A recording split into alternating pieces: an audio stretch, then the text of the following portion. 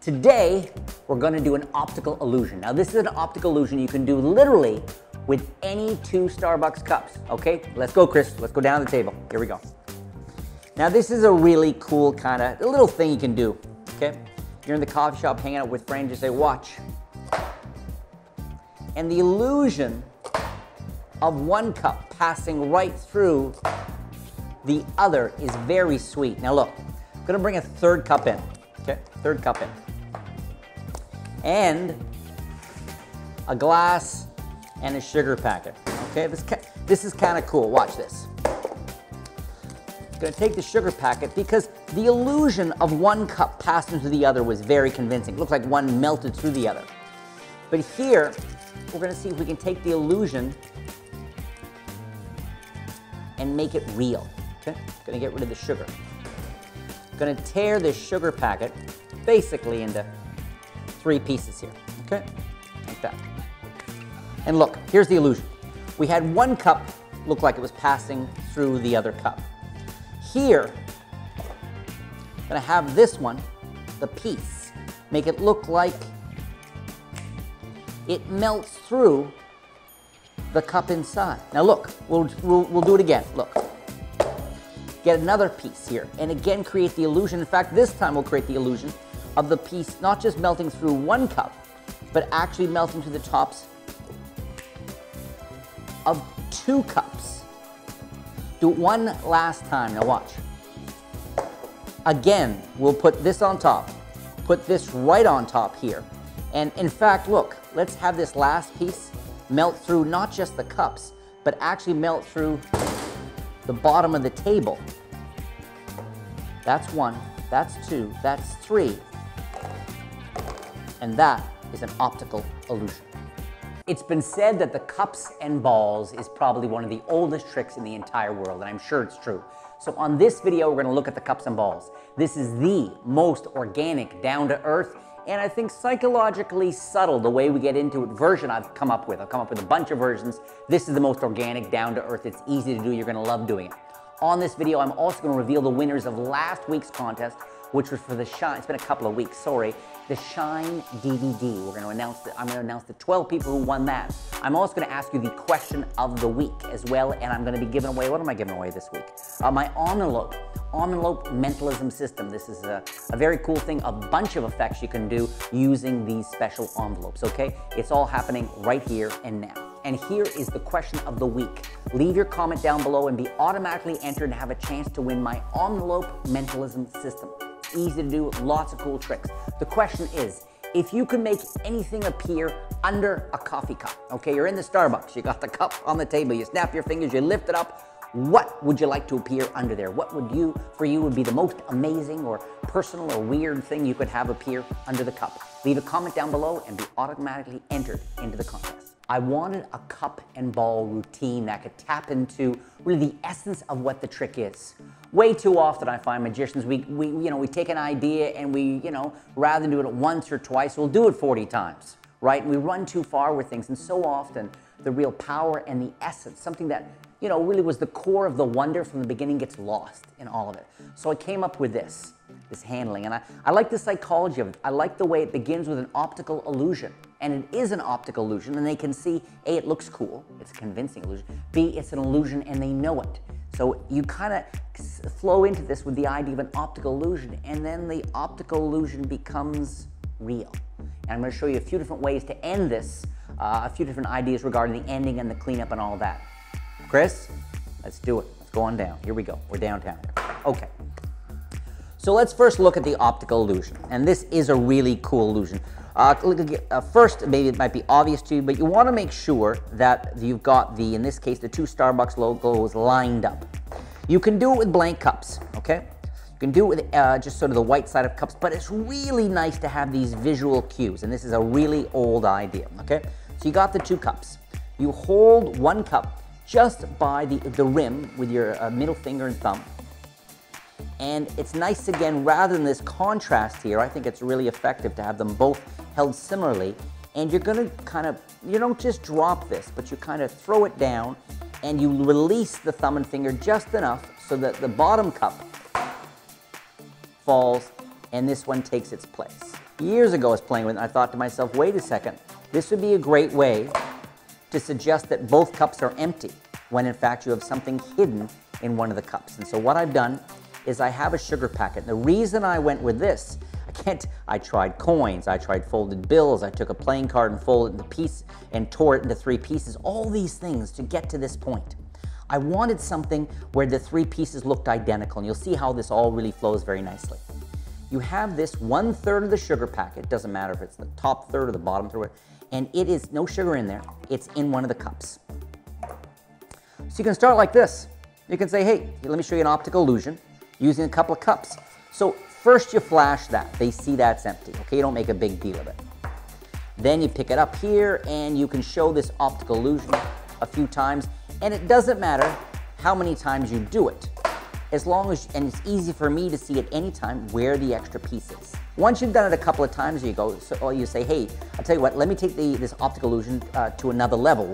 We'll bring in another cup here, and again, I want to show this cup. This empty image starts to bleed, and everyone totally assumes that all 3 are empty. So you've been able to conceal. Then turn them over, turn them over, turn them over, and very much like the classic cups and balls, I've made sure that the extra piece is under the middle cup. Then I'm here. And I love how organic this is, okay? I can do this all, it seems totally impromptu. Now I take the sugar packet, shake all the sugar down to one side, and I'm going to tear this. The first third comes on off the sugar packet, okay? And please, fellow magicians, don't get too caught up if you're using a sugar packet, okay, where the design isn't quite as uniform as this. Don't sweat it. It's going to be fine, okay? And again, I want to tear this now into thirds. And now, at a glance, these 3 are identical, okay? Don't sweat it. They're all identical. I grab one. I go, well, we're going to make the illusion. So I've had one cup melt through the other. Cool optical illusion. But look, I'm going to put this on top. And I'm going to create the optical illusion of the piece on top melting through one of the cups and ending up underneath. Expect gasps. That works just boom. So organic. Now, of course, the other piece is still trapped in here. I'm what's called one ahead, right? So I turn this over, put one down. This is the one with the piece in it going down. You want to move it quickly, but you don't want to go slowly, fast, okay? So it's boom, boom, boom. So now I have 2 already set here. I say, look, and what I love about this is I'm always trying to build the effect. We went from 1 to 2 cups, okay? It looks good. It's an illusion. Went from 2 to 3 cups, building. Now we just did a real moment of magic, building. Then I say, look, I'll take one of the pieces, and instead of having it melt through just the top of 1 cup, I'll have it go through the top of 2 cups. Boom. Okay, so it's building, it's building, it's building. Now, how to finish? I wanted to finish with the last piece. I want a final melting effect here, and I want to end clean. Now, this is all about your level of sleight of hand. For the performance here with you guys, what I did, now the piece is here. So I say, look, we'll try it one last time. And I've already loaded in my 3rd piece here. These are empty. So what I did for you guys is I said, look, rather than going through 2 cups, this uneven stuff, rather than going through 2 cups, I tell you what, let's have it. And I took the piece, I went under the table, and I went bam, and then the hand came back up and I showed all 3. Now, if you're working at Starbucks, you can easily take this, go under, if you're sitting, drop this in your lap, okay? Move forward, tap, come up with the hand empty, and boom, and everything can be examined, okay? It's a gorgeous ending. You've left the piece in your lap.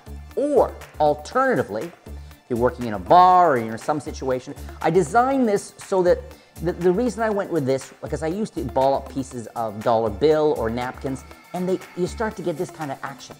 They start to ride a bit high and give away the illusion. But this will work, this will work with literally any size cups. Even if they stack very tightly, this will still work. So it's a really organic approach. So the final one, what you can do, of course, is take this, go underneath, and drop it on the floor. If you're standing up, for example, at a table, you can go underneath, drop it on the floor, and you can even put your foot over it, okay, just in case someone's going to look underneath later on, you can be standing on the piece. Or you can take the piece, go underneath, tap, come up like this, and I've got it thumb palmed. Okay, so that way I get to go boom like this, got the drama of that, come away like this. Last comment, of course, a stir stick, right? You can easily have this in your pocket. With the last piece, take this last piece, do a false transfer, apparently putting it in your hand, right? Go into your pocket here like this, tap here like this. Last piece vanishes. Boom, all three, and again, everything can be completely examined. Just a very, very pretty, very organic version of the classic cups and balls. Oh, and one last comment. I know you, my fellow magi, I know you guys, you're gonna be saying, but wait a second, Jay. What happens if they compare the pieces and they see that these maybe three don't perfectly fit? First, stop worrying about things, okay? It doesn't matter. Second is you can always, at the end, if you're worried about that, you can just take the pieces, pick them up, and crumple them up, okay? Treat them like garbage, no one's gonna check. Third, of course, if you wanna finish, makes sense, is to take the pieces, squeeze them, okay? Maybe even use a little hot air or something, squeeze them, and you can have, of course, you can completely restore the packet back together complete with this sugar.